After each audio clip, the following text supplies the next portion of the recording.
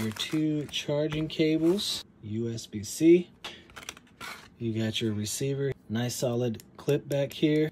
There is the mic on top. And you got a nice little foam cap. That will help with wind noise. Solid blue light for both the receiver and the mic. If I turn it off, you just long press the power button. And then the receiver flashes saying nothing is connected. Long press it again, turns on, and you're good to go. So this recording is going to be without the mic? Like, this is what it sounds like without the mic. Oh, okay. Well, this is the test run. Okay. Like with the mic. All right, we got both mics on right now. I got one, and I have it about 1 inch away from my mouth, and here it is about 18 inches to 2 feet away from my mouth, and that's what it sounds like. That's it. That is all you need, and you have a mesh pocket in the back for whatever additional items you may need.